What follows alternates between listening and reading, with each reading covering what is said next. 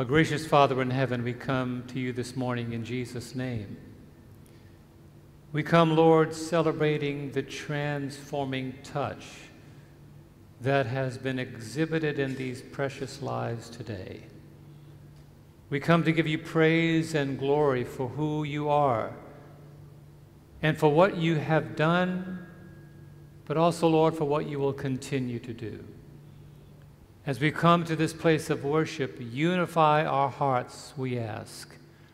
Send your holy angels to encamp about this sanctuary, and your Holy Spirit to find a place in our hearts to plant the seeds of joy and eternal life. And so, Lord, we commit ourselves to you this, your blessed Sabbath day, and may the joy that we desire come and fill our hearts. May we worship with a sense of your holiness, and may Jesus be exalted and given the glory that he alone is due. In Jesus' name we pray. Amen.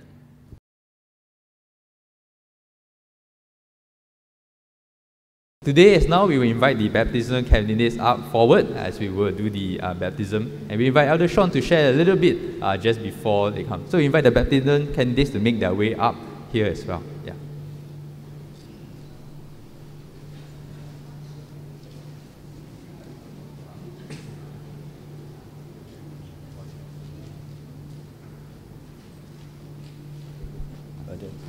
Good morning and a very happy Sabbath. This morning I'm very happy because one of my Bible students, Megan, she's baptized today, right? Megan is definitely an answer to our prayers, my wife and myself prayer. You know that I have been very active in the SDA church for many years, but if I remember correctly, she's the first Bible student I have that is not from the Seventh-day Adventist family, not a children or not a friends of the Seventh-day Adventist. So that's very exciting for me. So during the COVID, it was really a low point in terms of my spiritual life, all right, because of the COVID situation, and we were not allowed to come to church, and there was very minimal interaction. And I prayed to the Lord for Bible students, and the Lord answered my prayers, our prayers, my wife and my prayers, and gave me 4 students. And Megan is one of the 4 students. And I realized how inadequate I am, right, in giving Bible studies, especially the Daniel and Revelation. And when I meet people from a different Christian denomination or persuasion, I was from excitement to frustration to eventually stumbling upon the book of Acts on how Paul connected with the Athens. So I began to study how to give Bible study on Revelation and Daniel, that with an understanding how the futurists would interpret it.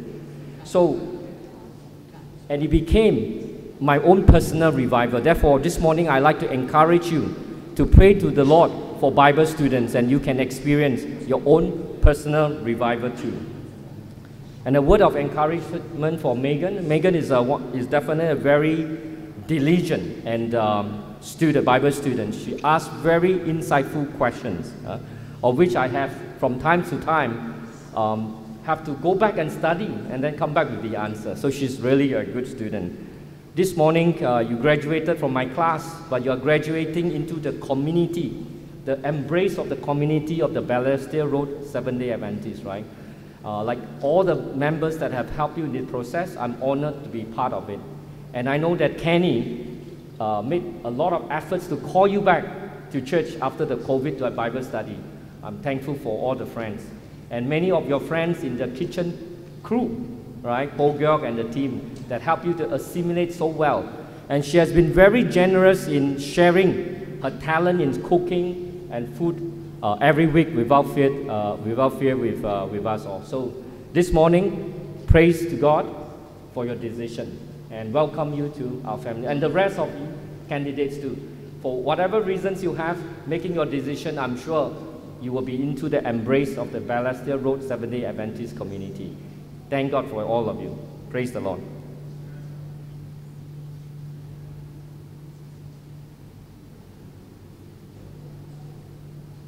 Alright, this time we will be having the baptismal vows, and we'll be doing it in English and Cantonese as well, because we have two of our seniors who Pastor Yuan gave Bible studies in Cantonese. And after we do each vow, we will have them raise their right hand in acceptance of it. We have gone through the 13 vows, and this is the alternate 3 vows which before the church.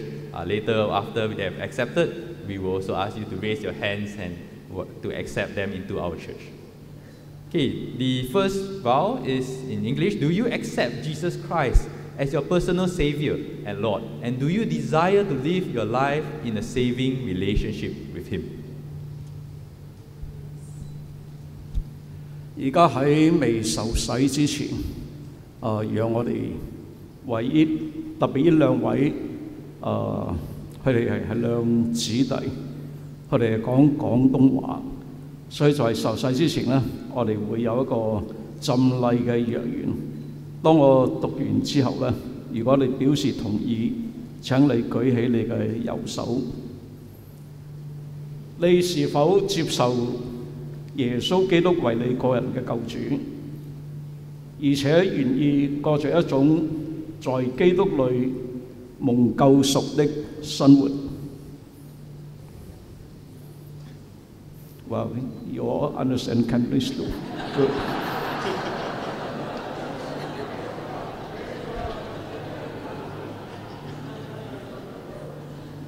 Amen, amen. Okay. Second, do you accept the teachings of the Bible as expressed in the Statement of Fundamental Beliefs of the Seventh-day Adventist Church? And do you pledge, by God's grace, to live your life in harmony with these teachings? Okay, I use the tongue to lead them for the second baptismal vow. 你是否接受基督復臨安息日會基本信仰中所表達嘅聖經教訓，並且願意靠着上帝嘅恩典，過着一種符合聖經原則嘅一個生活？如果呢個係你願意嘅，請你舉起右手表示。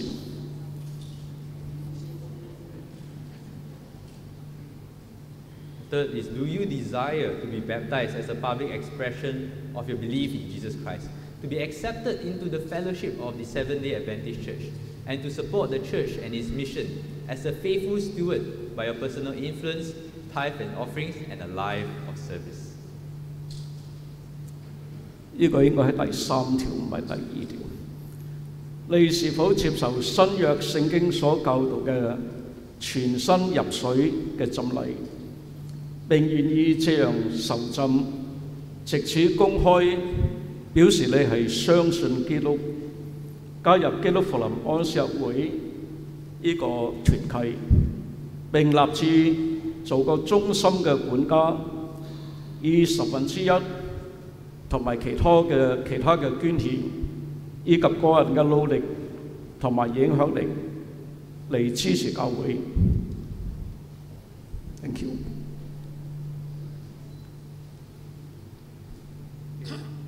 Okay, at this time, we ask that you may raise your hands in response to accept them into our church. Okay, thank you. You have seen these hands. We are welcoming you warmly to our church, and we look forward to being together with you in this church till Jesus comes. Alright, at this time we do have several gifts, and we invite Marcella to give my wife to give the flowers, and also we have a gift specially for each one of you. We also invite those who have been giving Bible studies as well as their close friends and families to come up together. So we will start first with Mr. Lee and then Madam Lee, and we go in this order. Okay.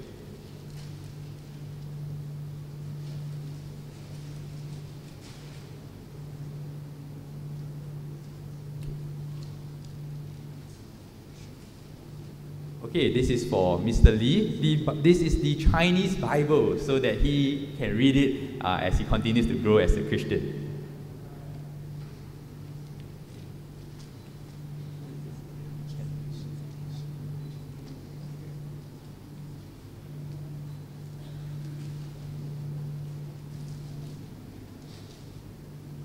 And then we also have flowers for them, which my wife Marcella will pass.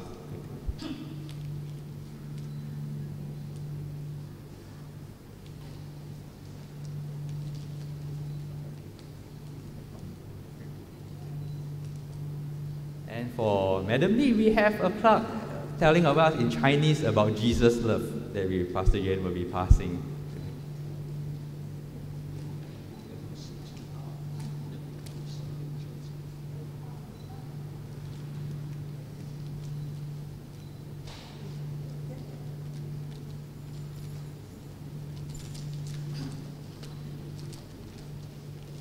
And this is for me, wrong order. Anyway, for Megan, this is a cup of verses, and every time she drinks, we remember that Jesus is her living water.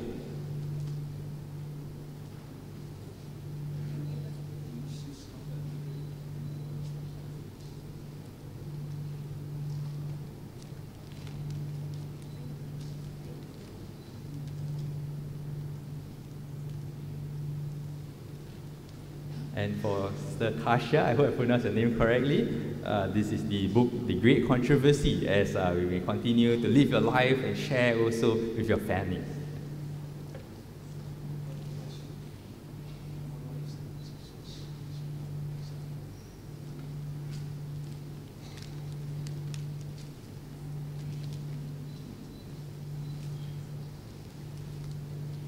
So for family and friends, please prepare to come up. This is for Brother Jimmy. It's our 28 Fundamental Beliefs Exposition. So for him, we are happy to see that he's a digital missionary, answering questions in the Adventist World Radio. He's already starting. So we give him the exposition of the 28 Fundamental Beliefs so he can understand more and explain to others as well. All right, we invite please all the family and friends and Bible students, Elder Sean, Sister Ross, and who else has come? Kenny, Brother Chong Jin, and whoever has been involved and in their lives, Elder Kenneth, Sister Lillian, family and friends, please all come up as we will take a picture together. Whoever has been involved in their lives through their Bible study or their close friends and family, please come forth. Anyone else whose name I have not mentioned, who have been involved in their Bible study or their close friends and family, please also come forward as we will take a picture together.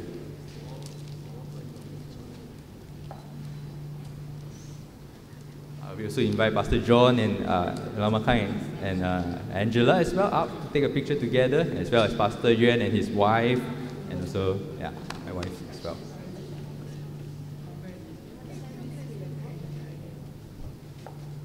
As far as my wife, please come up as well. Yeah.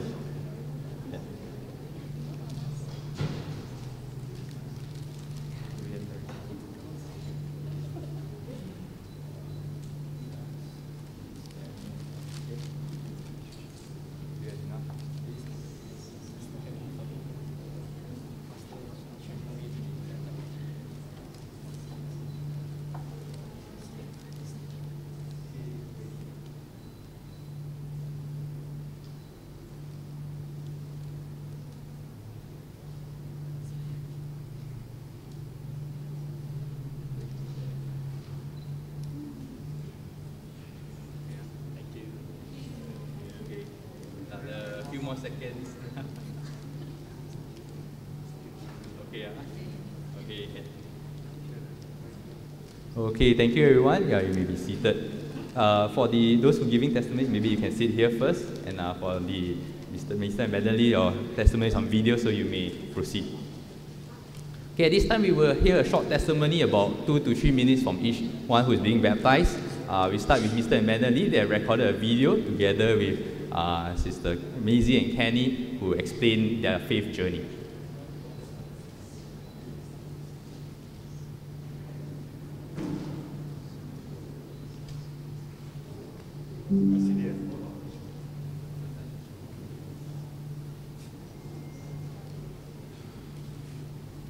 Happy Sabbath.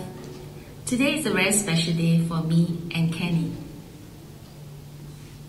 About 8 years ago, I've asked the church to pray for my mom. Back then, she had stage 4 breast cancer. Fast forward, my mom is going to be baptized today.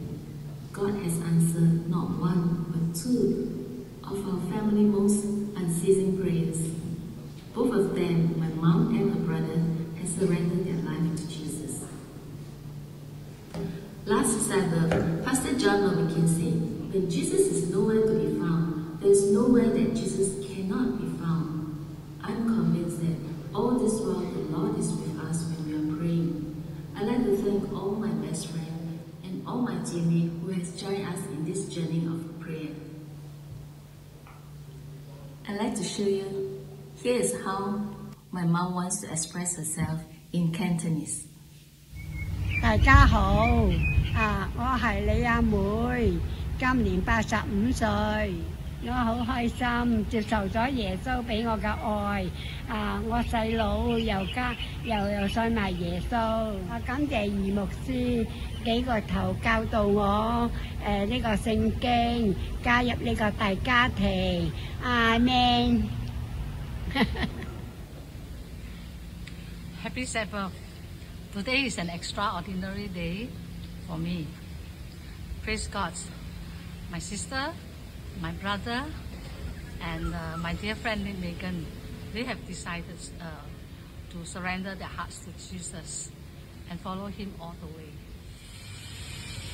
Over the year, we have been talking to my brother about God's salvation, but he rejected it all. Lucy and I did not give up, but continue to pray for him. A couple of years back, he has an angiogram. And this year, he lost his left eye due to glaucoma. And his health is getting weaker. One very day, there was a prompting in my heart that I need to talk to my brother about his salvation again. I visited him with a heavy heart and much prayer. And on that day, God is merciful. He healed my brother's heart. And to my surprise, he accepted the offer that I arranged a pastor to have Bible study with him. Thank you, God, for sending a pastor in with his Cantonese ministry. Now I show you how my brothers recite John 3:16 during one of the lessons. 因為上帝愛世人，甚至將他獨一的兒子賜俾他們，叫一切信他的人不至滅亡，反得永生。Amen. As for my sisters, it's another awesome testimony of how God has led her to the joy of salvation. Though she does not know how to read, but she has tapped onto the powerful lifeline, and that's prayer. She prays whenever she is in fear or when she needed help. As for Megan, I know her 3 years ago in church. I kept my friendship with her, and God is good. God sent her back after the church reopened. Thank you, Elder Son, for giving Megan the Bible study. Praise God. Megan also decided to surrender her life to Jesus and follow Him all the way. It's indeed a grand day that we are born into the kingdom of God.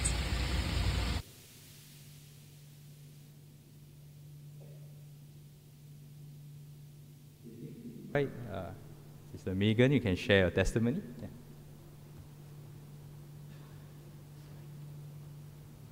Happy Sabbath, everyone. I don't have any impactful testimony to share. My life has been very blessed and protected. So I was raised from in a Christian family of a different denomination, and I was introduced to another Christian denomination, right? Before I found Seventh-day Adventists. I like the teachings of Seventh-day Adventists because they follow the Bible and it is very consistent. And so I seek for the truth that is being presented. So And I'm very grateful to Pastor Bayu, who first started to give me Bible studies before the COVID pandemic. But then during the COVID pandemic, when everything is shut down, I was very busy with work, so we did not continue until the reopening of the church, and Elder Sean and Sister Ross has generously given up their time and to give me Bible study so that I could finally be baptized. Yeah, I'm very happy that I can reaffirm my faith, yeah, and give my heart to Jesus again. That's all.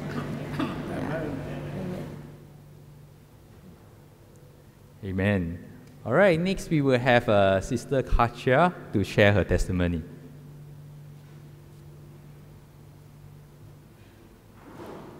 Happy Sabbath, brothers and sisters. It is a great pleasure to be here in this wonderful day.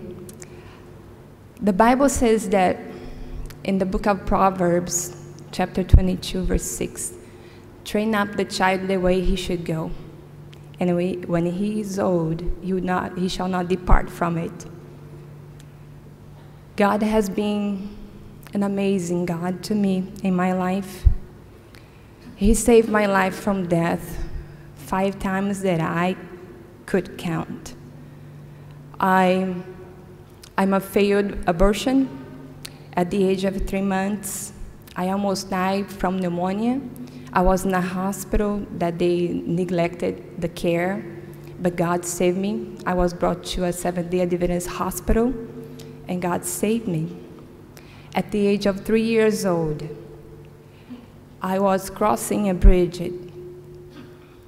and there was a river underneath, and a guy that was drunk, he pushed me, and I down in the river. A woman saved my life by my hair.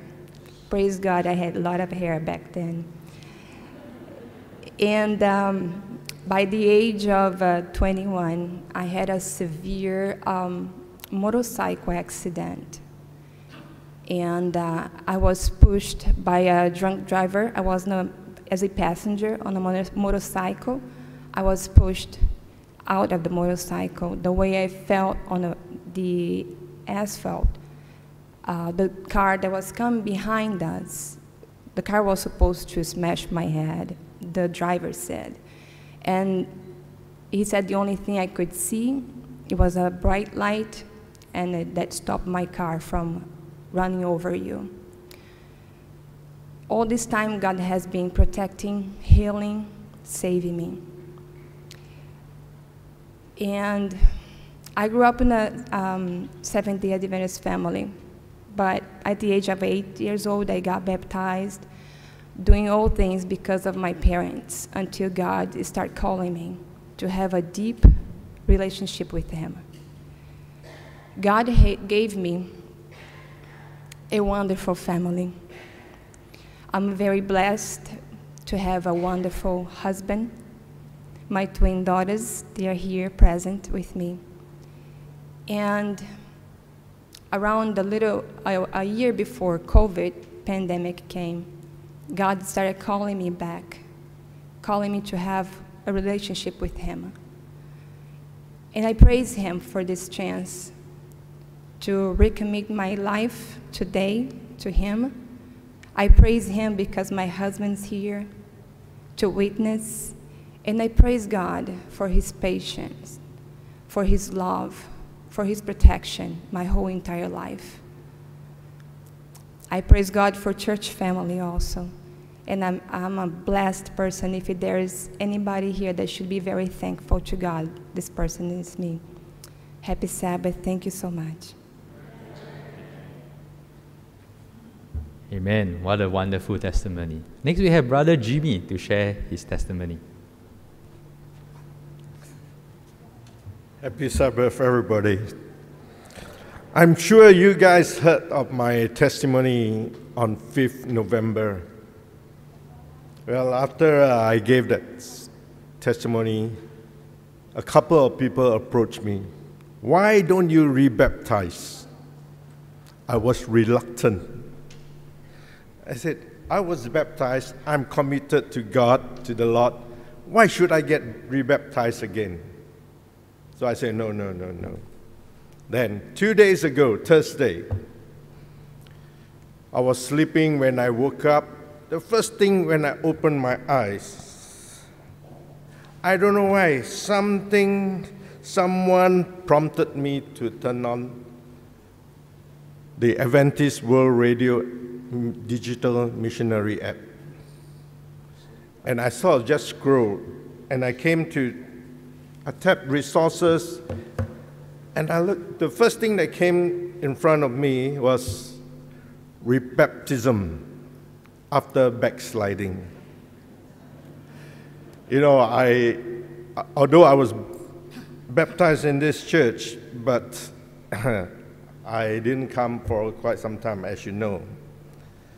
Then I was thinking, something, you know, maybe the Holy Spirit is asking me to rebaptize.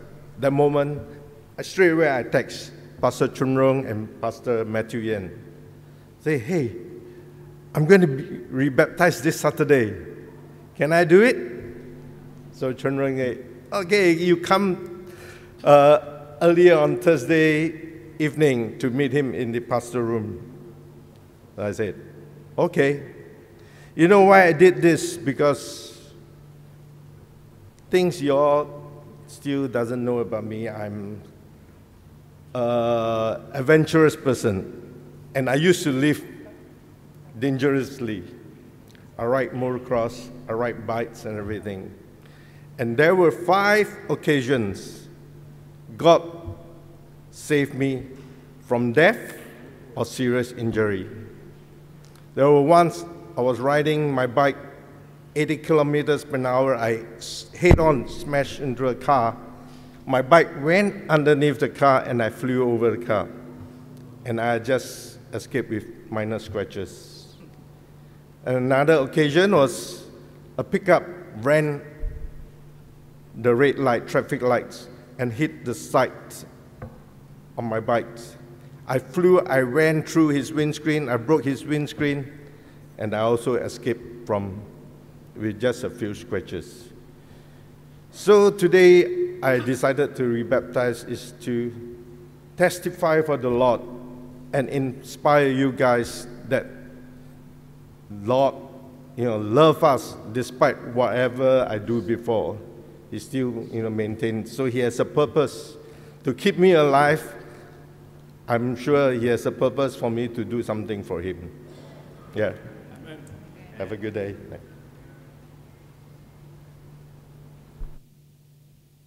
Can we say amen one more time? Amen. Praise God for all the testimonies, His loving care and protection that wins all of them to be baptized today. We invite the baptismal candidates to the center as Pastor Yuan will offer a prayer for them before they will be baptized later.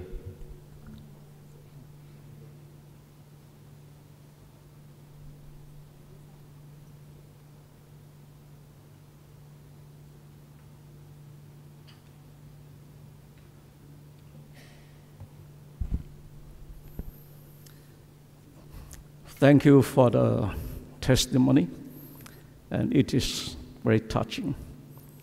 And I have to thank God that you're willing to baptize and accept Him as your personal Savior. But the most important is when you baptize, you are one of the disciples of Jesus, which means you have to follow His example and go out to share this gospel to your friends, colleagues, and relatives, and so on. So now, before we proceed for this baptism, let us have a word of prayer. Loving Father, we praise your name for this moment.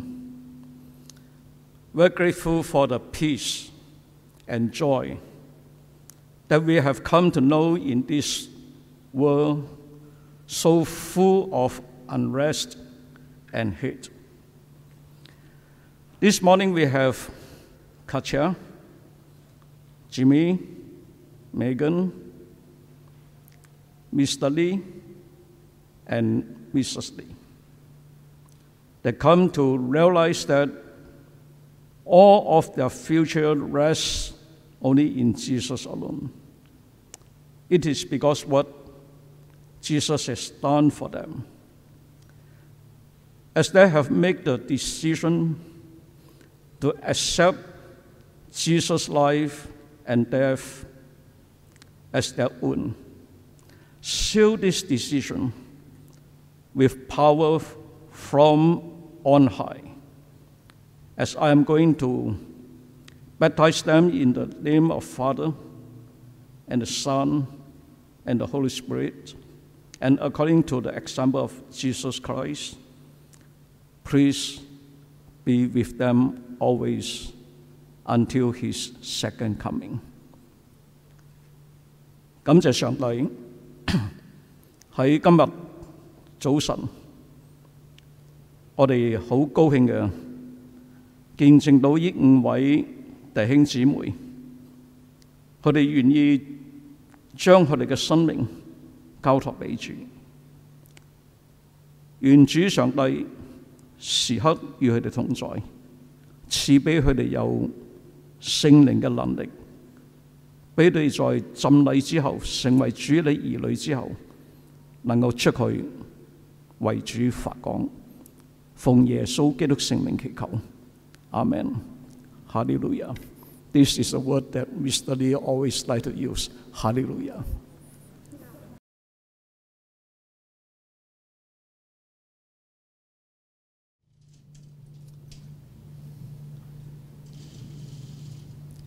Well, this is a very special occasion for Sister Katja. She baptized long time ago. I didn't ask her how old are you, but the first time she baptized, she was only 8 years old, which means she baptized maybe with a reason that just believe in Jesus. But after that, the life may be a little bit different than the Bible's teaching, and now she would like to re-baptize again and want to be a committed Christian. And I'm so happy that this morning with Sister Katja, the family of Sister Katja, Mr. Edgar, and her 2 twin daughters. May I invite you, please come forward to the stage and then to see your wife and also to watch your mother to be baptized.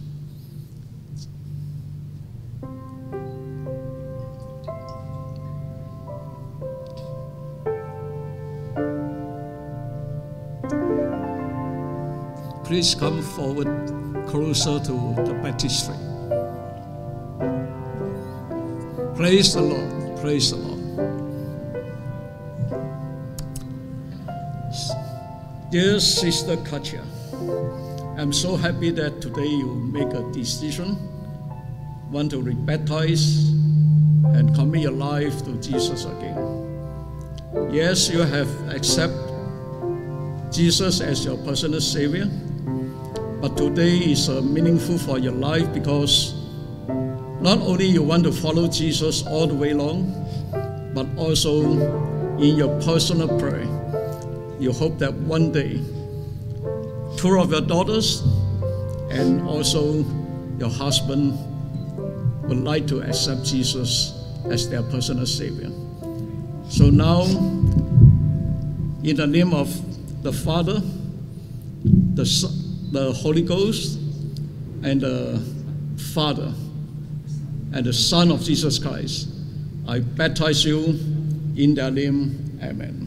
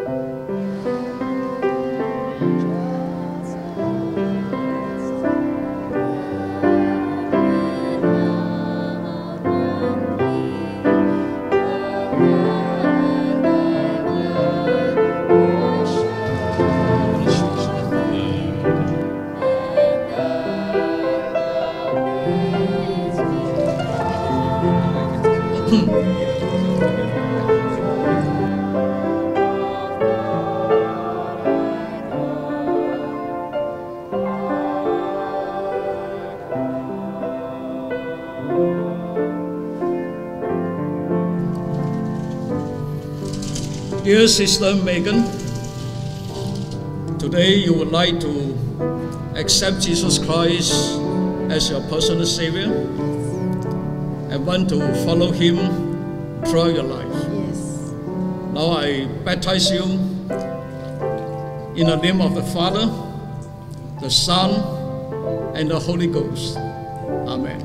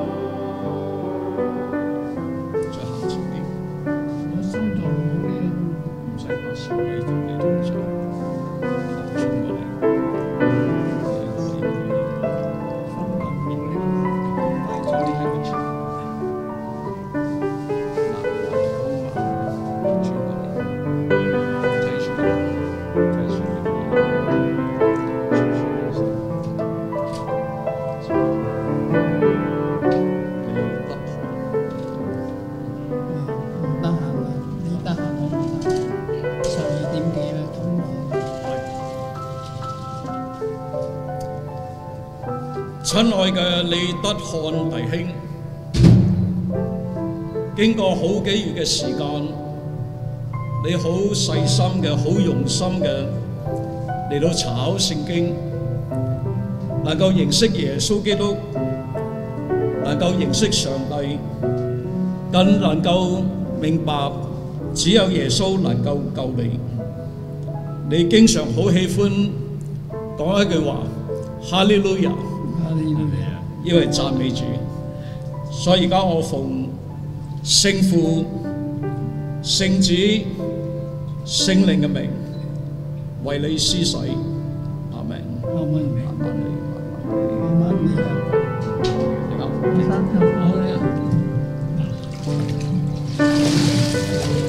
哎呀，唔得啦，我心痛。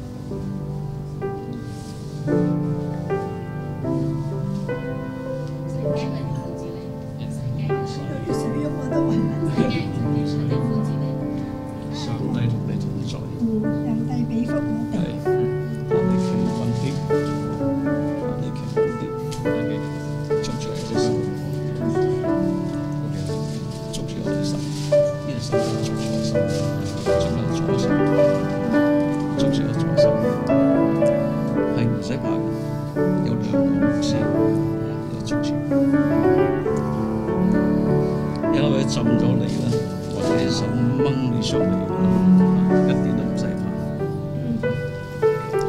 你也開始未？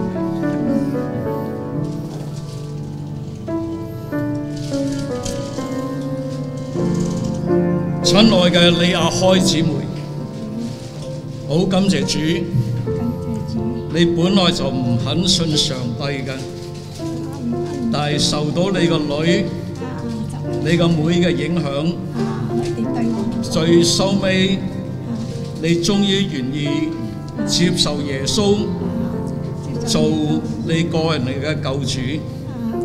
而家我奉聖父、聖子、聖靈為你施洗，阿們。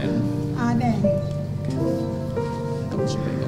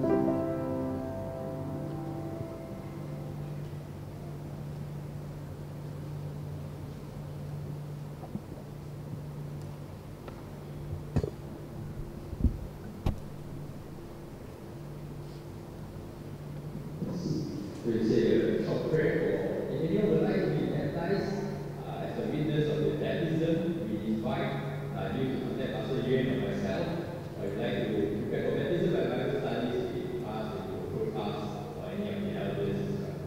Let's pray.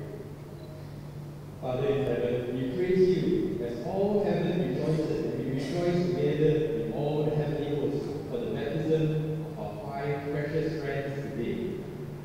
We ask as we celebrate together that this joy that remains in our hearts, we may support one another as we look forward to the blessed hope and joy in meeting you, Jesus Christ, very soon again.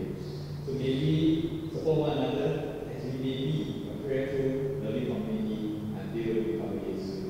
In Jesus' name we pray. Amen.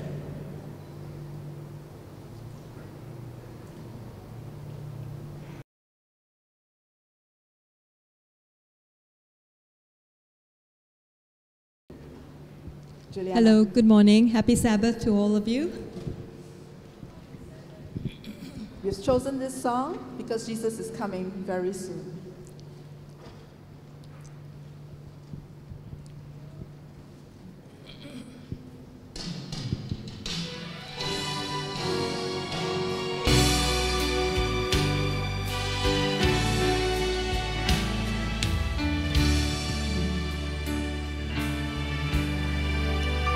Years of time have come and gone since I first heard it told how Jesus said he would come again someday.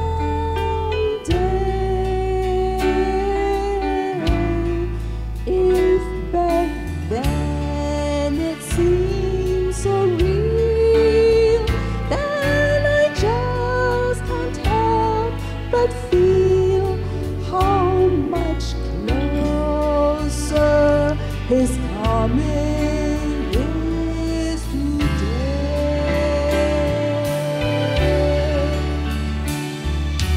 Signs of the times are everywhere. There's a brand new feeling in the air.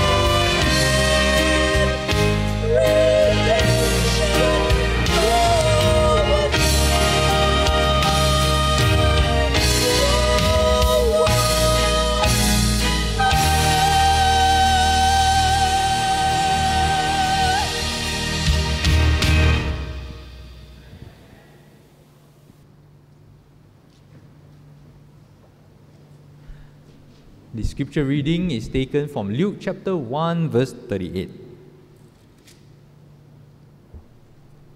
In Luke 1:38, it says, "Then Mary said, 'Behold, the maidservant of the Lord, let it be to me according to your word.' And the angel departed from her." Before Pastor Lomacang speaks, we have invite Elder Alan up, as we will have something to present to him.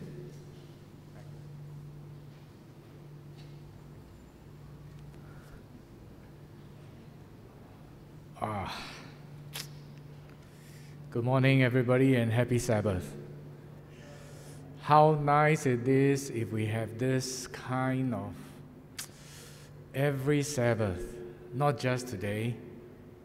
You know, I would call this the high Sabbath, if you want it to be. You know, you've got spiritual baptism and all these things.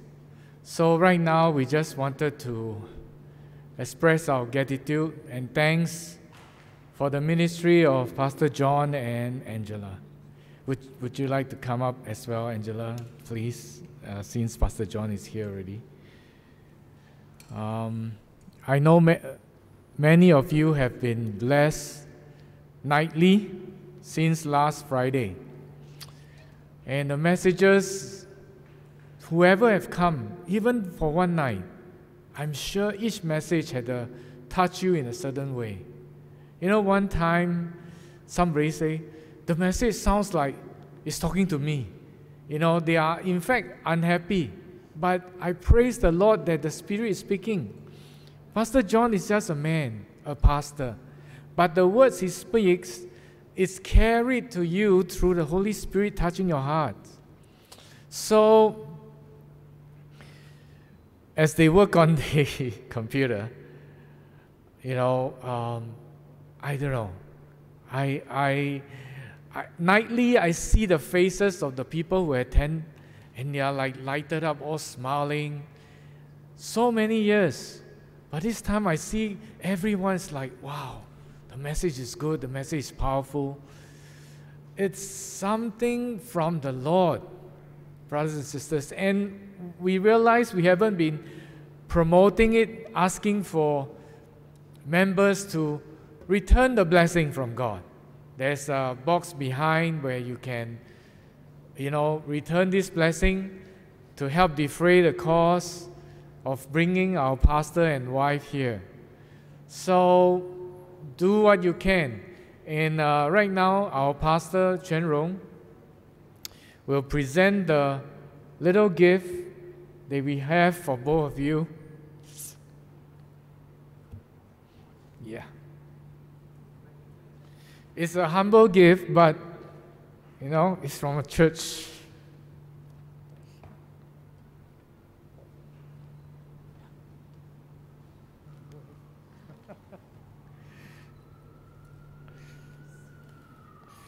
Well, they are leaving tomorrow morning, very early.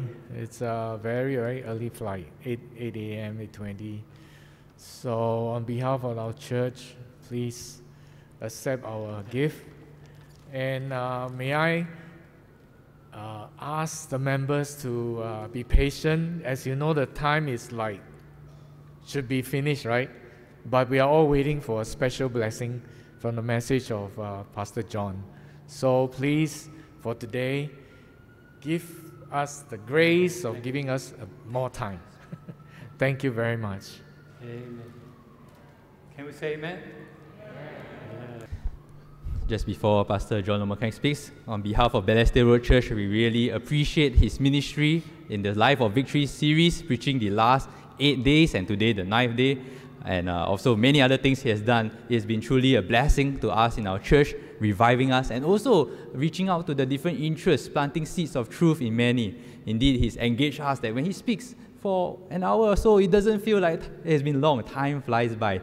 And so today, as we invite him up, Pastor John Lomacang, for those who are new, has the past in Illinois Conference, and the pastor of Thompsonville Church, a pastor of over 35 years of experience in 3ABN. You can find more sermons and singing of him there. So without further ado, we invite him to break with us the bread of life. Thank you, Pastor Ron. Good afternoon, everyone. something we don't get often an opportunity to say. We often say good morning,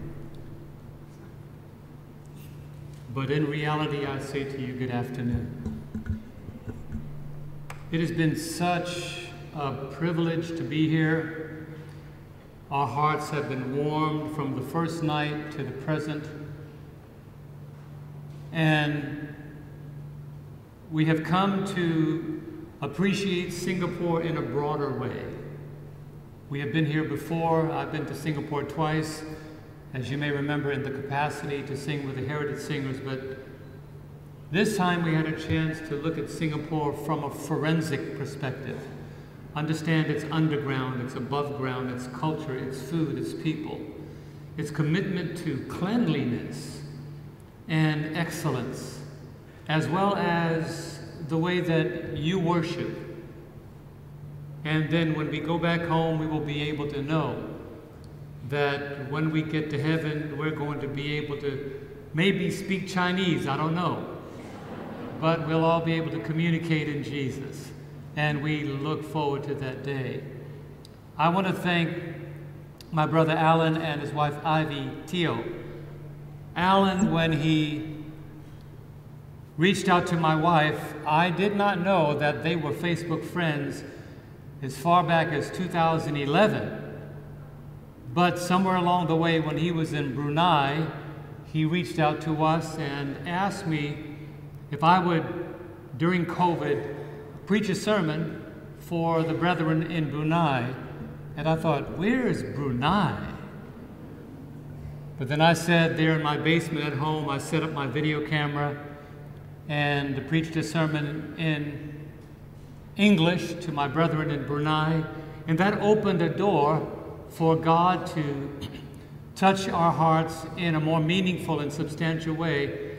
And then when Brother Alan Teo and the pastor extended the invitation for me to come here to Singapore, quite a bit of red tape, forms and forms and documents, and we were wondering whether or not it was going to happen. But as I preached a few nights ago, we endured, and we have been blessed this week to get to know Alan and his wife Ivy and their sister Audrey in a meaningful way, and to see their smiles and understand their culture, and to build an affinity with our hearts, to go home every evening, to come to church every afternoon, and just converse and walk around this city together, to sit down and look in each other's eyes and get to know each other. How special that is. Also, Pastor Chen Rong and his wife, to get to know them, to get to see them, and to once again realize that when we go home, these are memories that will last a long time. Sean and his wife. And the list goes on and on. My mind is losing the ability to remember words and names, but we will not forget faces. So thank you for being kind to us. Even sitting down with our brother Fars coming from Africa, and he and his wife and daughters, to get to know them, daughter, to get to know them. But all of your smiles, your prayers have planted in our hearts seeds that will long produce fruit. And we thank you for having to sit down. Brother David, when we sat with him in his home and found out he was not just a godly man, but a chef, and our stomachs were really filled with joy as we smiled from one bite to the next. Thank you so much for your hospitality. And now comes a sad reality. You know, when they say the last message, I want you to remember us not for who we are, but for who Jesus is and for what he has done in our lives. My wife and I have enjoyed our time here. We leave tomorrow morning, and pray for us to have a safe flight back home, get back home in a healthy manner. One thing I'm going to tell you that we are definitely going to miss. When we land, it's going to be freezing. We sure wish we could bottle and package up some warm weather and take it back home with us. But you'll have a chance if you ever want to tune in. We know the time difference is so far apart. If you ever want to join us, you can go to tvsdag.org and tune into our church service. It would not interrupt yours because we are living, right now it's Friday night in Illinois as we are here on Sabbath afternoon. Or if you don't know that, just johnlomacang.com, and you can find out more about what we do and how maybe in the future, maybe near or distant future, but if not, we look forward to meeting in the kingdom made new. Can we all say amen? Amen. Praise the Lord. This afternoon, I'm going to try to be as to the point as I can be, but I have a message that I believe fits not only the season, but gives us a more beautiful understanding of the transforming power of Christ. A number of years ago, when I preached this message for the first time, I titled it, Mary Had a Baby. But as I re-examined and looked at this sermon through the eyes of divinity, I realized that Mary did not have Jesus. Jesus had Mary. So let's begin as I bow before the Lord, asking Him to guide today. Gracious Father in heaven, this is your time. I am your servant. Speak to your people. In Jesus' name I pray. Amen. I want to begin with a very bold statement that I just alluded to. When it comes to the changes in the Christian life, we don't have Jesus. Jesus has us. We don't have Jesus. Jesus has us. This story about the life of Christ and what He did as He came to the earth, to me, is probably one of the most amazing stories recorded in the Gospels. Matthew, Mark, and Luke do their part to contribute, but how wonderful it is to see that the mission of Jesus was clear when He came to the earth. He said so clearly in the Word, and we find this in Matthew chapter 1 and verse 21, these very important words. We read in Matthew 1:21, if you have your Bibles, listen to what we read. The Bible says, speaking of Mary, and she will bring forth a son, and you shall call his name, what's his name? Jesus, for he will save his people from their sins. I look at my life where I was and where I am today, and I praise the Lord that His mission to earth was not just to show us the Father, but to save us from that which we could never save ourselves from. He doesn't save us in our sins, He saves us from our sins. As we dive into the forensic nature of the story, to the geological understanding, to the time frame, this story unfolded 14 generations after the Israelites were freed from Babylonian captivity. And when we look at Babylonian captivity, it was there in Babylon that the angel Gabriel visited Daniel. But 14 generations later, the angel Gabriel was still busy, and he shows up in the life of Mary. And very few people understand the reality of having Jesus in their lives like a little teenage girl named Mary. Historically, I studied the story, and there was a possibility that Mary was between 15 to 18 years old, and her husband-to-be was much older, maybe about 29 or 30 years old. The illusion was that he was married before because he had other children. But this young girl, I could imagine what it was like when she was about to be revolutionarily turned inside out by a power and a presence that she had not known. Imagine being Mary. I could say today with certainty that if Mary had an option to choose how Jesus would come into the world, I am sure that she would have chosen for Jesus to come into the world quite differently. But let me make another statement. Mary was not in control of Jesus. Jesus was in control of Mary. If you have your Bibles, go to the book of Luke chapter 1, and we're going to watch this story as it unfolds in a marvelous way. Luke chapter 1, verses 26 to 28.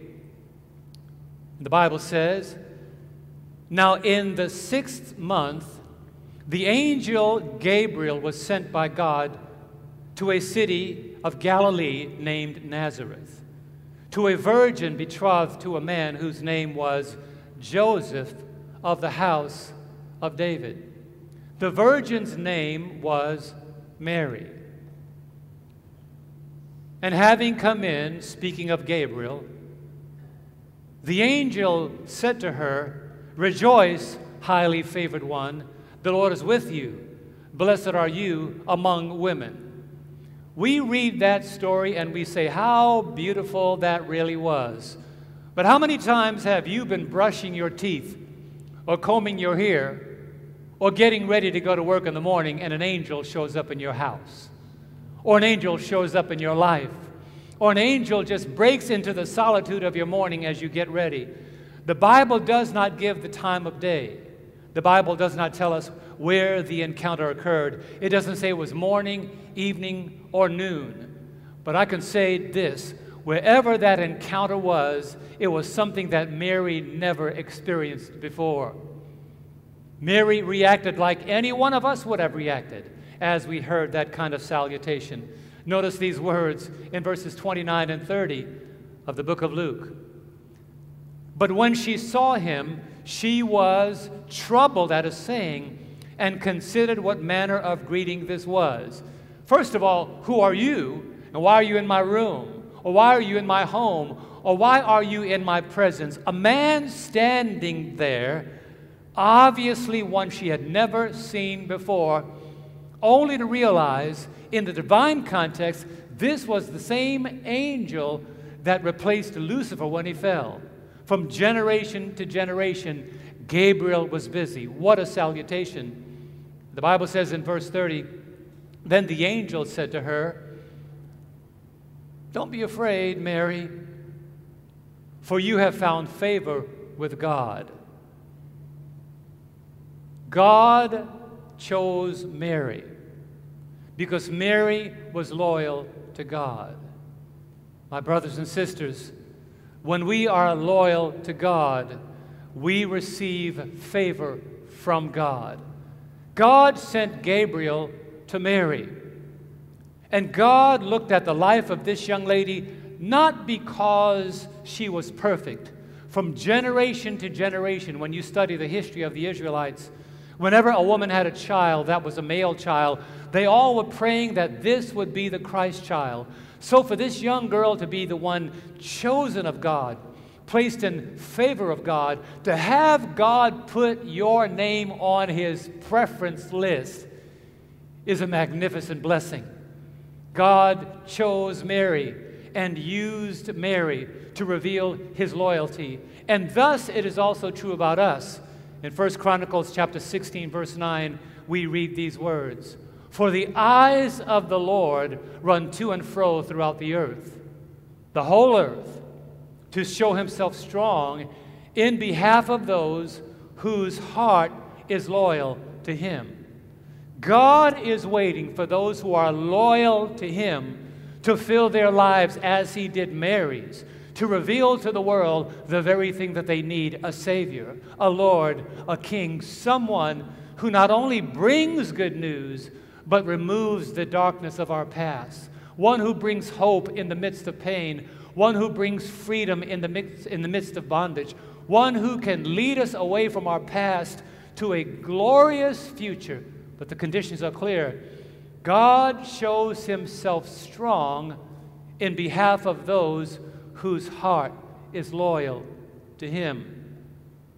As the story continues to unfold, you discover that this was not an everyday occurrence in the life of Mary.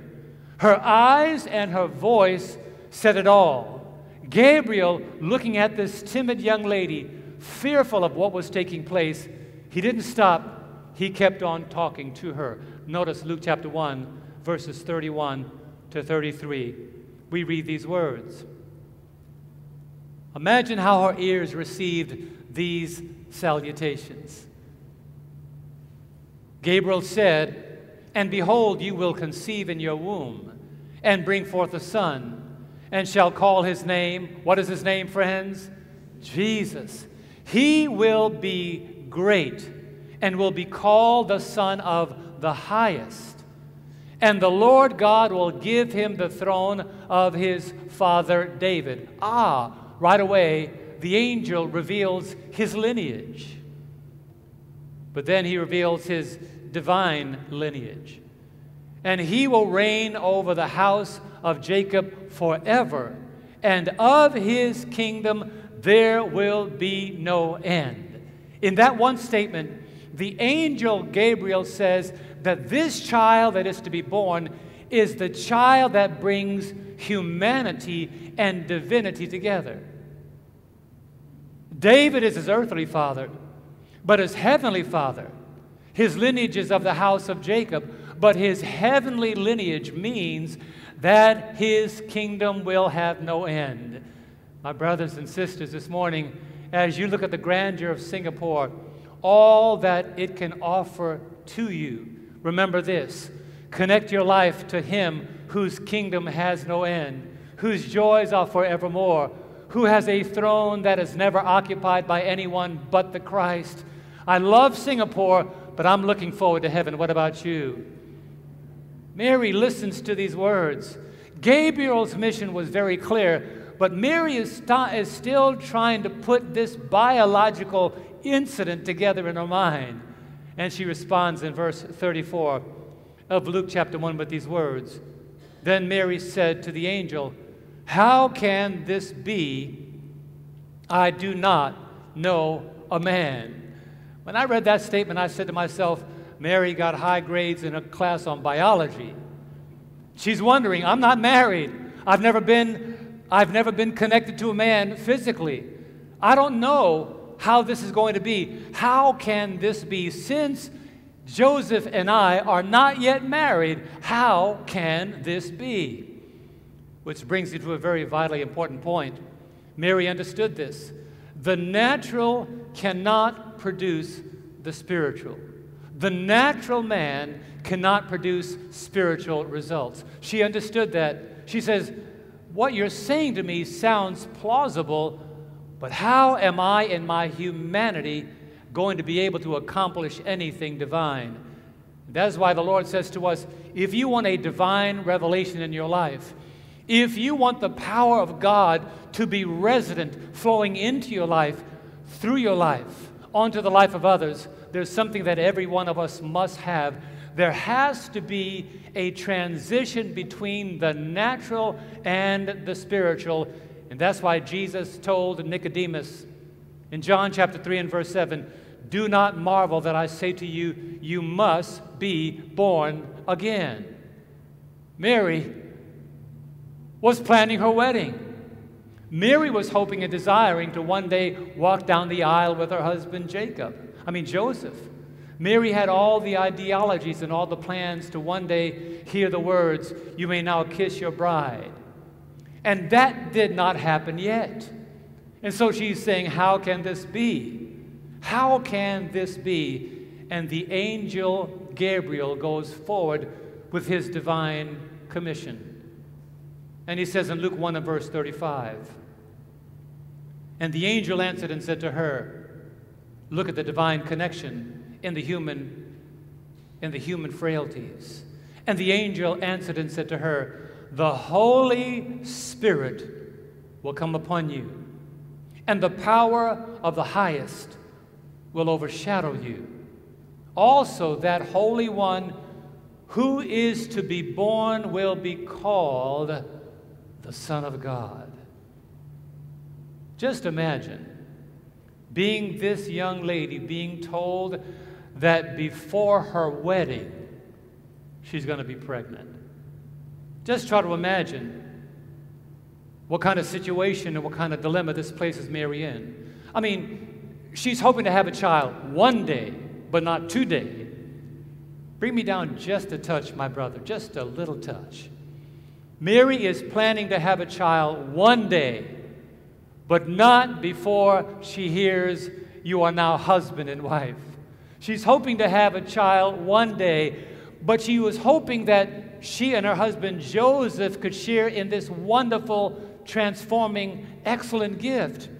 But an angel now shows up and says, I want to let you know, God had this planned a long time ago.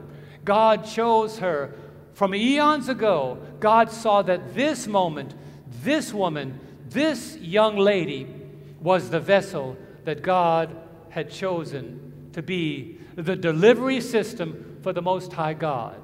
Now, young ladies, think about it. You try explaining to your mother. You try explaining to your mother, Mom, you know, this morning when I was brushing my teeth, there was this guy that showed up in my room. He said his name was Gabriel. Right off the bat, your mother might say, you mean Joseph? No, Gabriel. Who's Gabriel? Does Joseph know Gabriel? I don't know. But I think he'll meet him sooner or later. So what happened when Gabriel showed up? Well, Mom, you see, Mom, what he said was, yes. What did he say? Well, are you okay, Mary? Well, see, Mom, he told me that I'm going to be pregnant.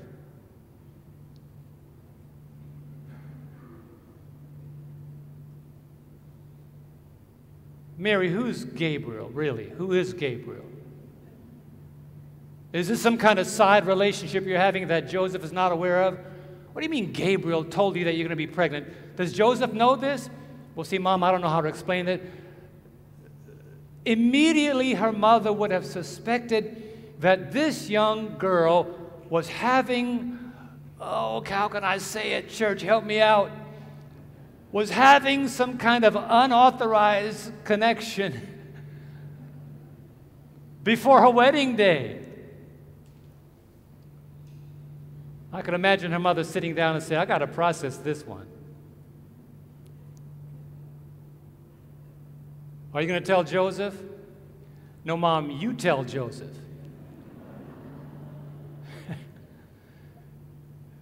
You see, there are times that we are glad that Jesus shows up in our lives. But there are other times that when he shows up, we are immediately confronted with a predicament. In this situation, Mary realizes that she is in a, what we call in America, a catch-22. How do I tell Joseph? How do I explain this to the pastor who's going to perform my wedding, that as I'm walking down the aisle, I'm already pregnant?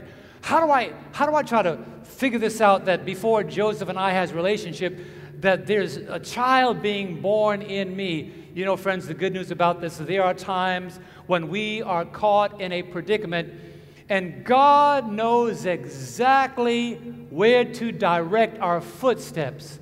Because everything that we face, chances are, there's somebody who understands. Which brings me to my fourth point, a very profound point. God's greatest blessings often appear as our worst dilemma. I know you just said amen, but I just didn't hear it. God's greatest blessings often begin as our worst dilemma. Why? Because when the Lord comes into our lives, let me step out a little bit. When the Lord comes into our lives, before he turns our lives right side up, he turns our lives upside down. Exactly how he did in Mary's life. Her life was to be an example for generations, eons, thousands of years beyond that moment. She did not understand how she would be revered from generation to generation, but it didn't begin that way. It began as the worst dilemma. And yet, before Gabriel left, he said to Mary, you are not the only one in this circumstance. You are not the only one in a similar situation. He gives the directions. There's somebody that you need to go see right away, and it's not Joseph. Notice his words in Luke chapter 1, verse 36 and 37. He said to her, now, indeed, Elizabeth, your relative, have also conceived a son in her old age. And this is now the 6th month for her who was called barren. And I love this part. For with God, can we see that together? Nothing will be impossible. Now look at the situation very carefully. Mary, not married yet, pregnant with child. Elizabeth, too old to be pregnant, has a child. God sometimes cannot be explained. That's why He is God. He takes a young girl in a predicament, sends her to an older woman who is also in a predicament. When you study the story of Elizabeth, you come to discover that her husband, Zechariah, is so confused about how her birth took place that the Lord shuts his mouth because he doubted God's divine ability. God says, you doubt me, you won't be able to say another word until this child is born. And so Mary immediately leaves town, runs to be with Elizabeth, but before she leaves, notice what she says. And this is how God works. Luke 1, verse 38. Then Mary said, behold, the maidservant of the Lord. And these next words are the words of a person who wants his or her life to be transformed.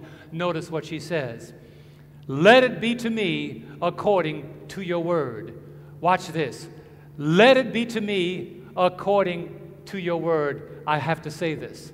When we say to God, let it be to me according to your word, that's when our lives are transformed. That's when our lives are changed. When we allow God's word to be the active power in our lives and are able to say, as she did, Lord, I don't know what's in here. I don't know what you're up to next, but let it be to me according to your word. And when Gabriel sees that her heart is open to trusting God, notice what he does. And the angel departed from her. Wow. What a circumstance. He left, pregnant and young, unmarried. Don't tell Joseph, you just better leave town. What a circumstance to be in. And so the question is, what does Mary do in this situation? When Jesus shows up in our lives and begins to transform us, what is true about Mary is also true about us, which brings me to my 5th point. In the worst of times, genuine obedience will remain intact. In the worst of times, genuine obedience remains intact. Mary doesn't know how the rest of the story is going to unfold, but one thing she knows, she says, I'm going to let the Lord do in my life what He desires to do in my life.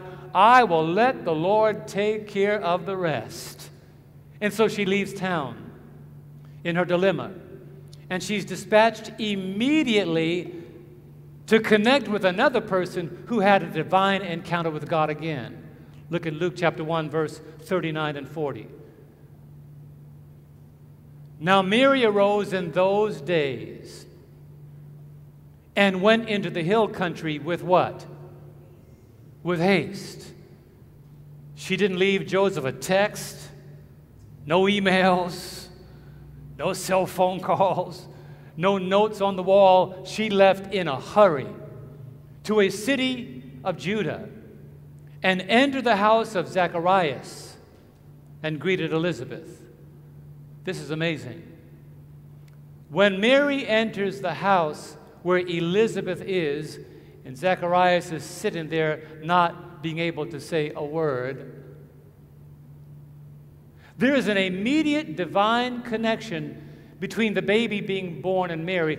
Remember, the seed just got planted. This is biologically amazing. This is forensically almost seems impossible.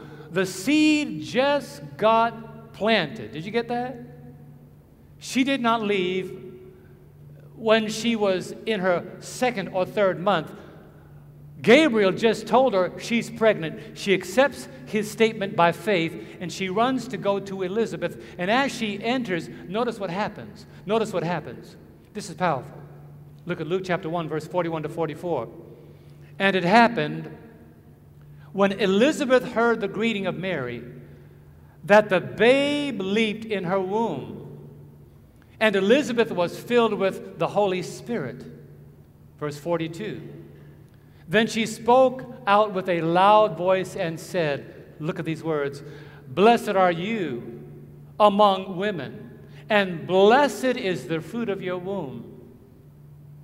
But why is this granted to me, that the mother of my Lord should come to me? For indeed," this is powerful, "for indeed, as soon as the voice of your greeting sounded in my ears, the babe leaped in my womb for joy." I had to process this because I go back. And by the way, I'm going to make a statement here that I'm not going to ask you what you believe and what you don't believe, but I'm going to make this statement. This is the reason why life is sacred at every stage. John the Baptist is being born in Elizabeth, and she's in her 6th month. Mary just had a divine seed planted in her, and the babe in Elizabeth's womb, by some divine transaction, recognizes that the seed, what word did I just say? You can talk. The seed in Mary is the seed of divinity. No fingers or toes or arms or legs yet, but just at the stage of a seed, and God makes a divine connection between the Christ child being born in Mary and the baby in its 6th month of development in Elizabeth. Only divinity can make that kind of connection, which says to me that's the reason why life is sacred at every point. Once the gestation begins, once there is a divine spark of life, God considers that life to be valuable. As I studied this story further, it was amazing to me how the Bible unfolds this amazing situation. Because Mary was not carrying Jesus, Jesus was carrying Mary. Mary became a temporary den for the Lion of the tribe of Judah. At that moment, Mary became a momentary garden for the Rose of Sharon. In Mary, the bright and morning star was about to rise again. Mary became the olive branch out of which the oil of gladness would eventually flow to a hurting world. And friends, when you think about it, thank the Lord that Jesus became a step-down transformer, because there was enough power in Mary to annihilate the entire world. But Jesus, considering her human frailty, veiled his glory in the flesh of humanity. Had he not done so, Mary would have ceased to exist. So why does God do that? He does the same thing today. He veils his divinity in the flesh of humanity, but nonetheless, when humanity and divinity connects, there is a divine connection that brings about endless possibilities. And so you see, through Elizabeth, God confirmed to Mary that divinity was in charge and divinity was working out his heavenly plan. Look at verse 45 of Luke chapter 1. Blessed is she who believed, for there will be a fulfillment of those things which were told her from the Lord. Elizabeth is confirming and encouraging Mary. This, Mary, is a circumstance where divinity is in charge, but keep this in mind. I want you to see the story because we're listening to it as a Christmas story, or maybe something that happens once a year, but it's far deeper than that, because this is where God's blessing becomes a real dilemma. Keep in mind, we cannot keep Joseph out of the story too long, which says to me, point number 6, divine interruptions produce divine results. But there's somebody else in the story that needs to be brought in. There's Elizabeth, Zacharias, and Mary. But what about Joseph? Joseph right now is maybe wondering, what happened to my wife? What happened to my wife to be? No letters are sent. no calls, no emails, no phone calls. He's wondering, and the wedding plans, when he cannot find his bride-to-be, I could imagine he probably said, let's hold off on these wedding plans. I don't know where my bride is. The Bible says Mary stays away, not for 1 week, not for 2 weeks, not for 1 month, not for 2 months, but notice the scriptures. Luke chapter 1, verse 56 to 57. And Mary remained with her about 3 months and returned to her house. Now Elizabeth's full time came for her to be delivered, and she brought forth a son. Now, I've never had a baby. You ought to say amen to that.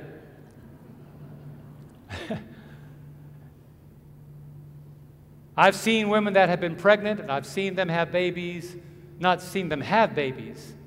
Let me correct that. But I've seen them as they are in the process of having a child. Mary stays away for how many months? Now, ladies, you know very well that something happens in the 3rd month that did not happen in the 1st month, did not happen in the 2nd month, but something begins to happen in the 3rd month. I remember when my wife's sister was pregnant, and I was living in New York City. My wife was away at college, and one evening, my sister-in-law and I, before we were married, we went downtown Brooklyn together, and we were sitting on the bus, and there were 2 older ladies sitting across from us, and I was sitting with her sister, who was pregnant at the time, and these 2 older ladies looked over at us and went like, "Oh, how cute." And I went to them, no, not my child. But I never forget, I still see that today in the picture of her sister. Her face is all aglow. It is as though God turns on a light from the inside. What is the point I'm making?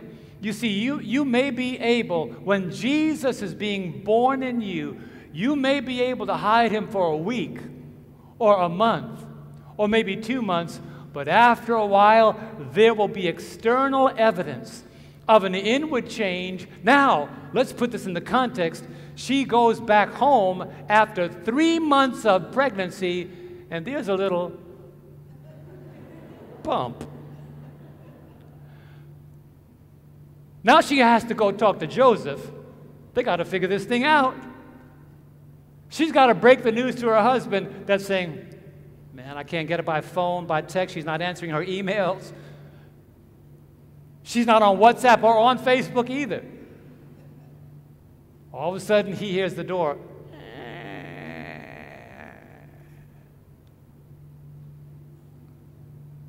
Mary, where have you been? He may have been nicer than that.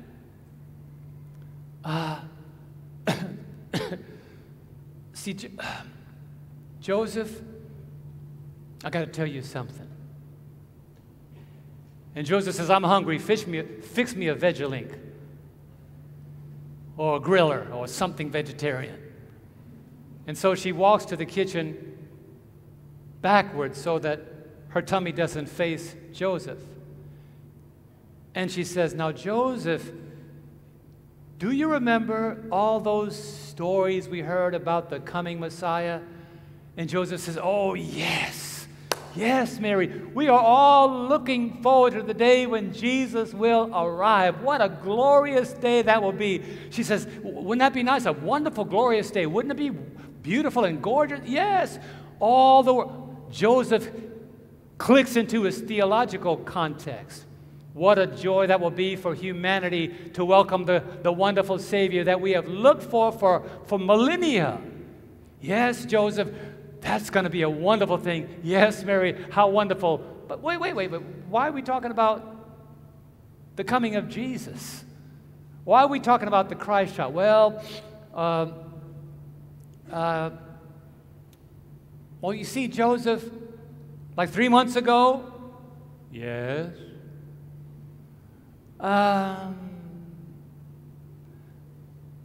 He said his name was Gabriel. Yes. Who's Gabriel? Hold on.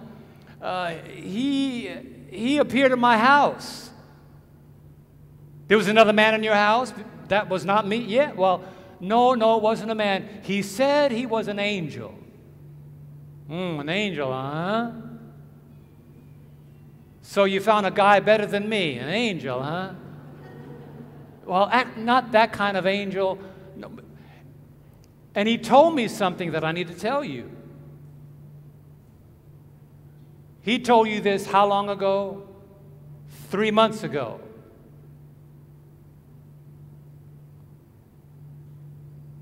Would this have anything to do with explaining why you've been gone for 3 months? Yeah? All right, spill the beans. What is it? Well, see, he said that I'm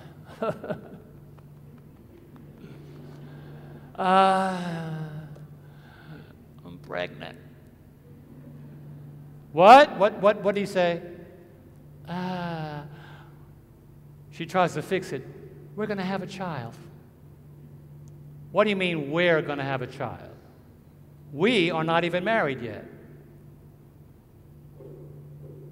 And so while we're sitting there with Joseph and he's going through his dilemma, and Mary is sweating in her Middle Eastern garments, all of a sudden she realizes that there comes a point in your life, there comes a point in our lives when it is impossible to conceal the Christ being born in us.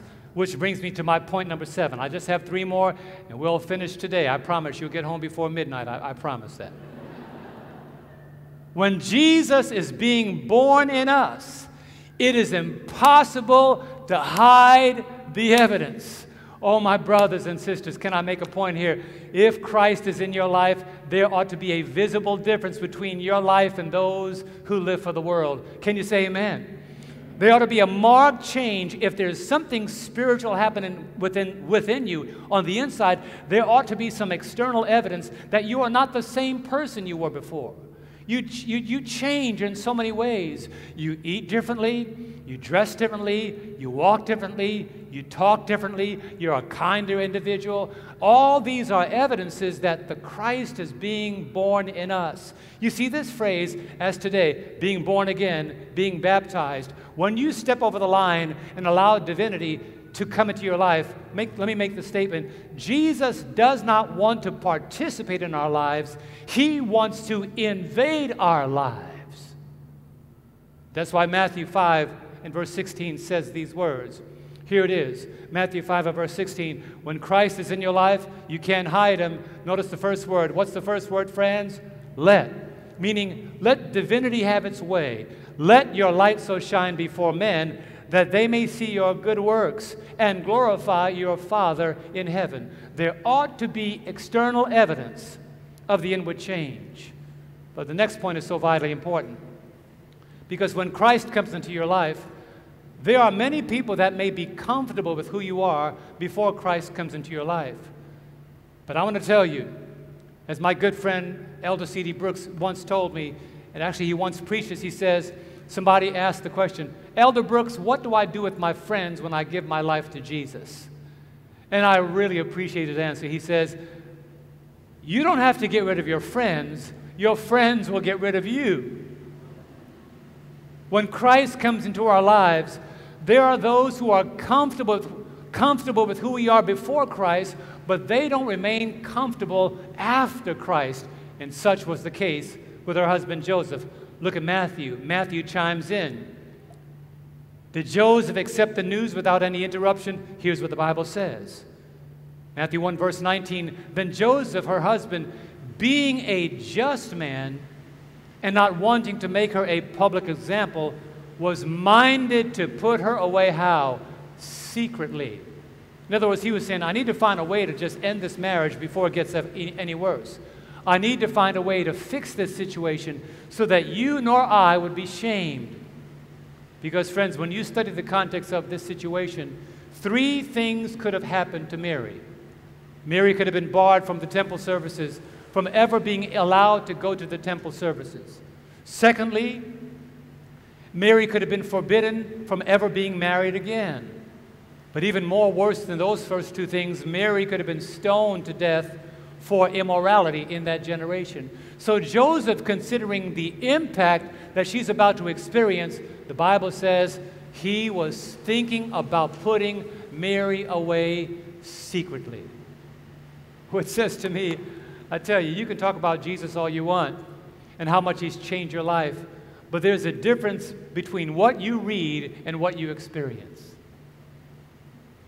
There's a major difference between what we read in God's Word and what God does in our lives. It oftentimes puts us into a predicament. Which brings me to my 8th point, and here it is.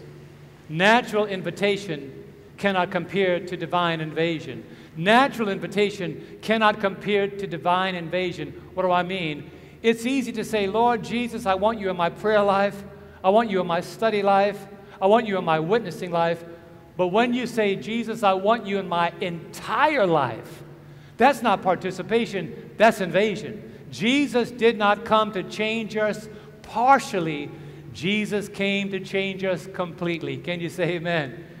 He wants to be involved in every part of our lives. That is one of the reasons why I chose to be a Seventh-day Adventist Christian. Because he does not affect my life just when it comes to the Sabbath. But my life ought to be different on Sunday and Monday and Tuesday and Wednesday and Thursday and Friday. Every day I ought to make decisions that are in harmony with who Jesus is every day. My life is not a few hours with Christ. When Jesus comes in, he doesn't come in to participate. He comes in to invade. And Joseph realized our lives are not going to be the same again. And so what does he do? What does he do? He's trying to figure out what I'm going to do with my wife. And all of a sudden, I praise God for the rest of the verse. Matthew 1 and verse 20. But while he thought about these things, behold, an angel of the Lord appeared to him in a dream, saying, Joseph, son of David, do not be afraid to take to you Mary, your wife. For that which is conceived in her is of the Holy Spirit. Oh, I appreciate this passage.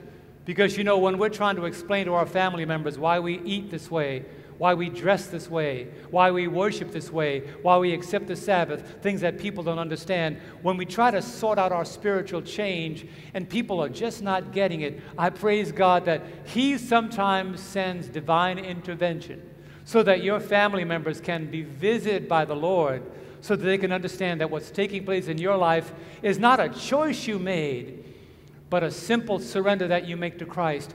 When we surrender to Christ, all the changes that are made in us are not made by us, but they're made by him. Thank you for the Singapore amen. Let your light so shine. You see, friends, we don't have the light has us. We don't have Jesus, Jesus has us. The angel Gabriel made it very clear to Joseph what was taking place. Notice what he said in Luke chapter 1, verse 35. He said, the Holy Spirit will come upon you, and the power of the highest will overshadow you. You see, without the Holy Spirit, any attempt to make a change in our lives will be nothing more than behavioral modification. And you can only keep up this pretense of Christianity. But when it is driven by the presence and power of the Holy Spirit, you don't have to worry about when to be nice and when not to be nice, or when to be clean and when not to be clean, or when to be worldly and when to be like a Christian. The Spirit of God will keep your life consistent every day of the week. Spiritual transformation is something that the Bible describes. It is not by might, nor by power, but by my Spirit. Now let me close. This is the part of the story that I've been laying all the foundation for. This is the part of the story that really brings my mind to understand the reality and the changes that come into our lives when Jesus takes over. You see, we are never in control when we submit our lives to Christ. That's why Jesus himself said, not my will, but your will be done. So let's go ahead and we're going to look at some comparisons. The comparison I end with is Jesus being born in Mary, who is now pregnant, and Christ being born in us. When we allow the Lord to enter our lives, what happens? Notice the first thing that I've drawn from this comparison between a pregnant woman and a pregnant Christian.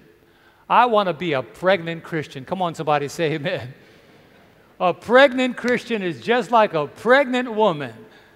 Here's the evidence of that. What happens when a woman is pregnant? I think you're going to see the health message in a completely different light.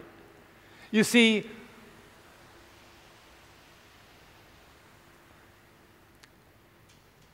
when women are pregnant, they change the way they eat. Can I get a testimony from a pregnant woman? Come on, raise your hand. If you've ever had a child before, only 2 people had children in here, that's okay. You change the way you eat. And I study this thing. I try to look at the biological side of that. And so I asked the doctor, what is it? So why do women change the way they eat? And I learned something that is powerful. Also, it relates to the Christian life. She changes the way she eats. How does she eat? She eats abundantly. She eats regularly. She eats strange stuff, ice cream and pickles. And she tries to explain to people that are watching her eat some unusual things, why are you a vegetarian? You see, friends, we're not vegetarians because we want to change the way we eat. But why does the woman change the way she eats? Because the baby requires and makes the changes. Amen. She changes the way she eats, not because she wants a different diet, but the baby says, you got to eat differently. And in order for me to survive, you've got to eat abundantly and regularly. What am I saying? If you want Jesus to survive in your life, come on, let's talk about the bread of life. You got to eat abundantly and regularly. Come on, say amen. You can't be snacking on the Bible and expect Jesus to survive in your life. You can't have just a 2-minute morning watch and expect this baby in you to be healthy. You can't just be a Christian that's a Christian one day, eat just one day, and expect to have a healthy relationship with Christ. Like Mary, let me tell you today, brothers and sisters, if you want the Jesus in you to be healthy and strong and powerful and thriving, you've got to eat abundantly and regularly. And finally, don't try to explain it. Let the people see the difference between the way that you eat of the Word of God, the way that you digest God's Word. They will give God glory for the changes that are being made in you. She eats abundantly and regularly. Not only that,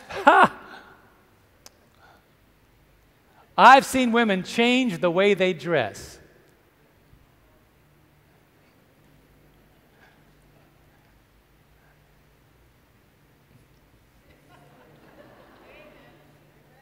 You try to wear that tight dress when you are 4 months pregnant, see what happens.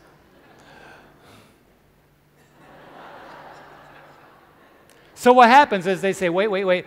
Your husband say, honey, you can't go out dressing like that. You didn't get this. Some of us think that, wow, this is powerful, this is amazing.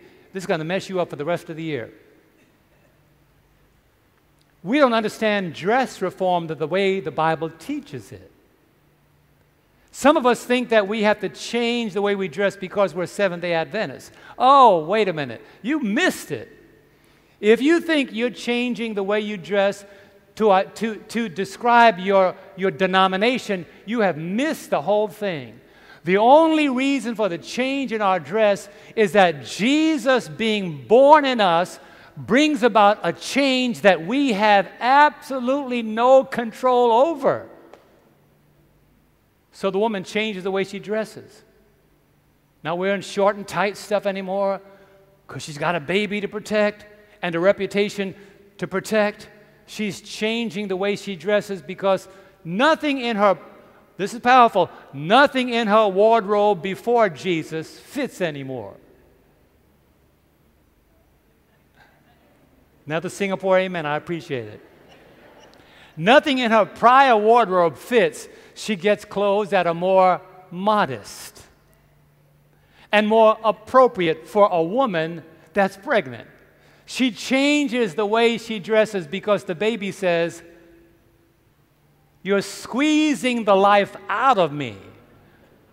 You need to have some looser fitting clothing. Amen, ladies. Help the brothers out. The next thing is, when a woman is pregnant, I've seen them before. See, they walk differently.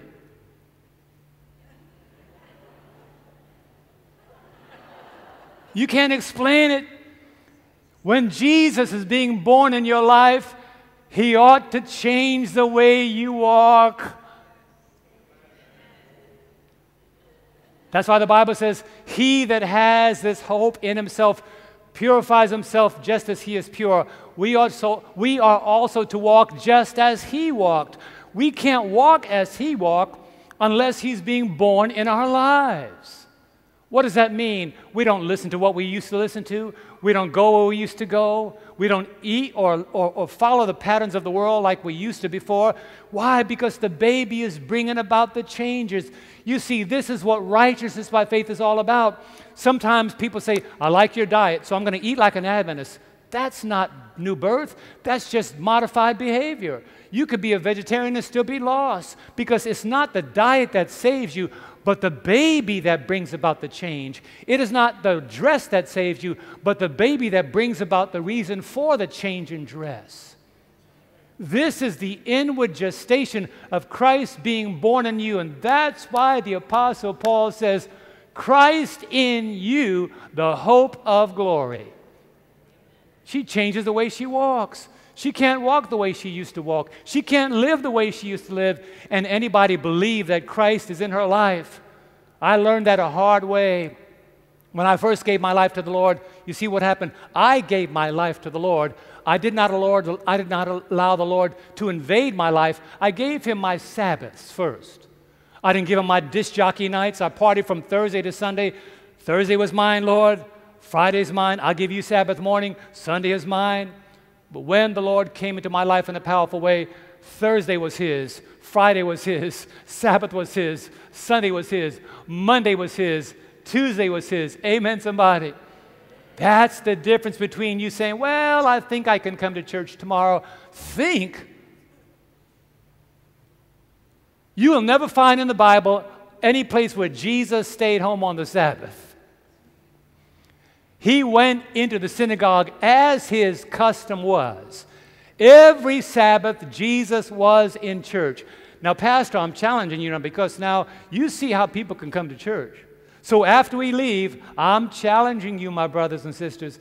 You see, I praise God. You got to keep your mask on if you want to, or don't wear it if you don't want to. Sorry, I didn't mean to say that, Pastor. Follow the rules of the church. But whether you have on a mask or not, you should come to church. You know why? Because that is how the baby in you is going to survive.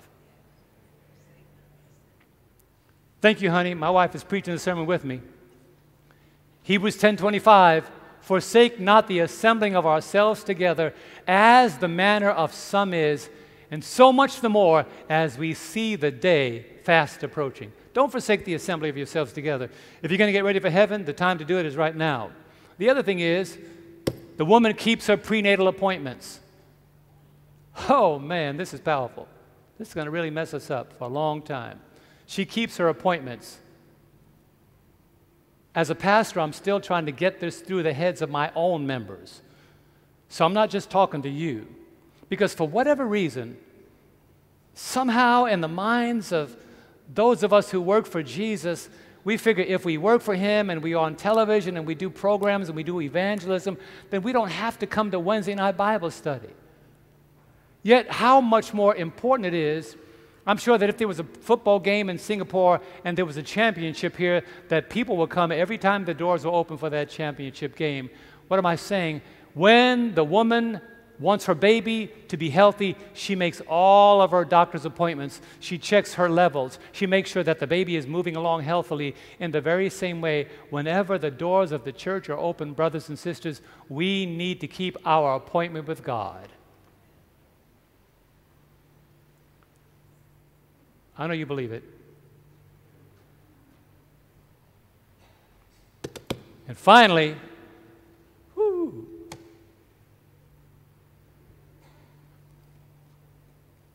When you go from no months to 2 months to 3 months to 5 months to 9 months, that was hard. I take my hat off to you, ladies. They tell me that the doctor is really good at giving you a general idea of when that baby's going to arrive.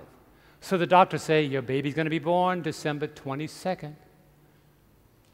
But the reality is, he doesn't really know. That's just a good educated guess. But how does the woman know? Ooh, this is deep. She starts feeling pains that she never felt before. Those are called birth pangs. The body is beginning to adjust as the baby turns around, ready to come on out, ready to be delivered. You okay, honey? Oh, I just had a pain. Oh, I had another pain. You know what? I need to get my bags ready because I don't know whether or not this baby's going to come today or tomorrow. What is Pastor John saying? The birth pangs we see in the world, the troubles, the heartaches, the volcanoes, the earthquakes, the financial instability, the political uncertainty, all these birth pangs are indications that Jesus is on his way. But the Bible says this. I know you want to see it. Here it is. Matthew chapter 25 and verse 13. Watch therefore, for you know neither the day nor the hour in which the Son of Man is coming. So what does the woman do when she thinks that her baby is soon to come? They tell me that she packs her bag and get ready for the moment that water breaks, she's ready to go. Brothers and sisters, be ye ready, for none of us know the hour that Jesus comes. We ought to be ready today for the coming of the Son of Man. Amen, somebody? Nobody knows the day nor the hour when Jesus is coming. And I've heard women tell the stories about the birth pangs. You see, friends, what's the story told today? Changing without Jesus is controlled behavior, but changes through Jesus is conversion. Now, this brings me to my last point, and this is going to be the most powerful one of the afternoon.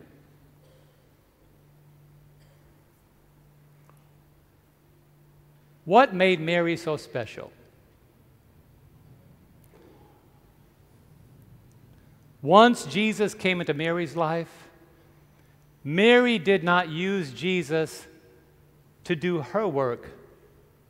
Jesus used Mary to do his work. Oh, yes.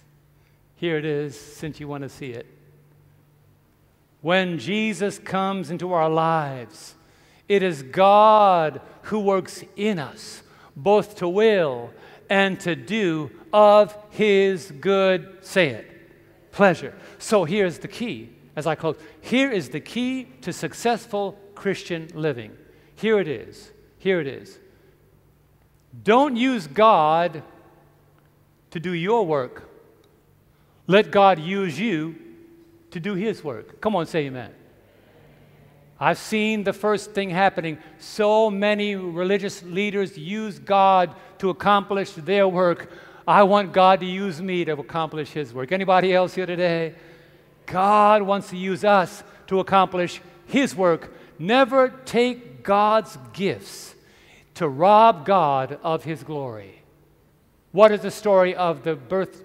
What is the birth story? What's the spiritual application in Jesus being born in Mary? Everything I've said thus far. But I think the most important thing I want to leave with you today is when Christ comes into your life, he's not coming in for you to use him for your works. He's coming in so that he can use you for his works. And all the changes that need to be made, the Lord will make that. You see, today, friends, the reality is in this last song I sing, Mary did not have a baby had Mary. God led Mary. Mary did not lead God. And today, as I sing this closing song, God wants to lead you. He wants to be in your life. It is not up to you to determine where God leads, but say like Mary did, let it be to you, let it be to me according to your word. I'm going to ask you a question today. How many of you want God to lead your life? Raise your hands. Should be everybody in here. He may lead some of us through the fire, through the water, through the floods. But let me encourage you, when that journey on earth is done, if you commit your life to God to allow Him to lead you, not only would God lead His dear children along, but the last stop in our journey with Jesus is in the kingdom made new. If that's your desire today, as I sing this closing song, I pray that in your heart and in your mind, you'll say, Father, today I want you to lead me, not because I have a plan for your life, but because you have a plan for my life. As I sing this song, if it is your desire today to commit your life to the Lord and do what Mary did so that the evidence of Christ in you can be clearly seen, as I sing the song, I'm not asking you to come forward, but just stand as a testimony to heaven, as a testament to heaven that today you want Christ to work His works in you, that the world will see that the glory of God can be revealed in humanity. Listen to this message.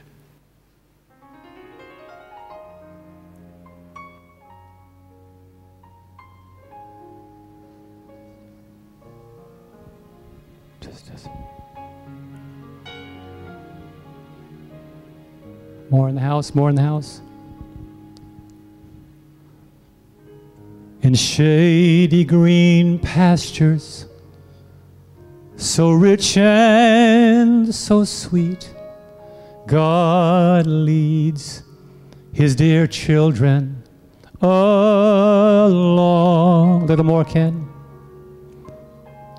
Where the waters cool flow, He bathes the weary one's feet, as God leads His children along. Some through the water and some through the flood, some through the fire, but all through the blood. Some through great sorrows, but God gives a song in the night seasons and all the day long.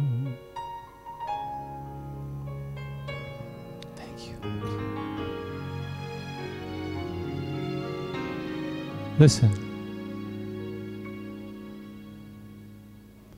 With sorrows before us and Satan opposed, God leads His dear children along. Through faith we will conquer, we'll defeat all our foes, for God leads His children along.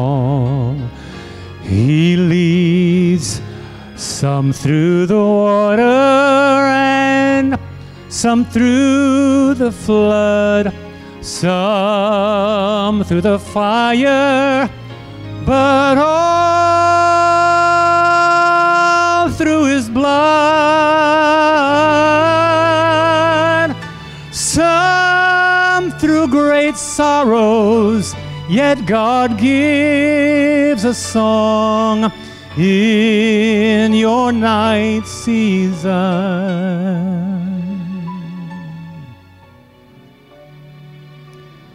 In our night seasons and all the day long.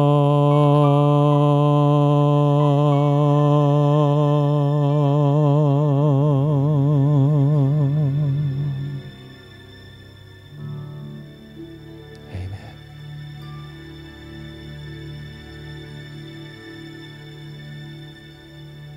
Amen. Let us pray. Our gracious Father in heaven,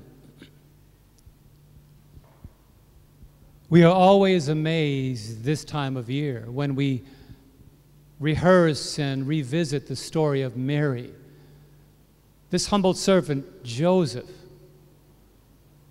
this frail young woman chosen by divinity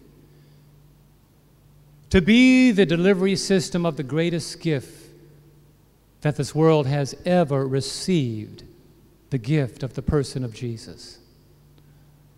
But I pray, Lord, today that we have learned a few lessons, and one is we don't want Jesus to participate in our lives. Our prayer is that Jesus would invade our lives, that all the changes and transformations that are seen to the world will be the result of Christ being born and growing in us. You will change our walk. You'll change our lifestyle. You'll change our habits. We will truly understand what it means. All things are passed away. Behold, all things are become new. And so, Lord, take us from this place in this Christmas season as the lights twinkle and the trees give off the scent of a new and glorious season. May we desire something more than a gift wrapped in beautiful ribbons, but may we settle for nothing less than Christ being wrapped in our human flesh, revealing to the world the glorious news that though our sins were as scarlet, they can be as white as snow. Though they were red like crimson, everything can be made new. They shall be as wool. And so send us forth from this place, not religious people, but transformed people.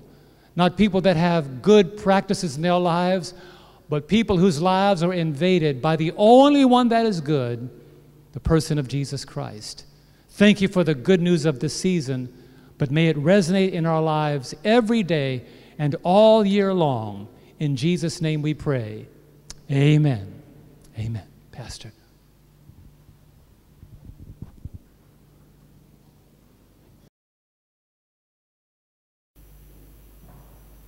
Something I want to make very clear today as we think about the beauty of Mary's story is that Mary is not the one that we worship. We worship the Jesus in Mary. She's simply the vessel through which the glorious news of the Savior has come to our world. I think this is going to happen here. Is it working?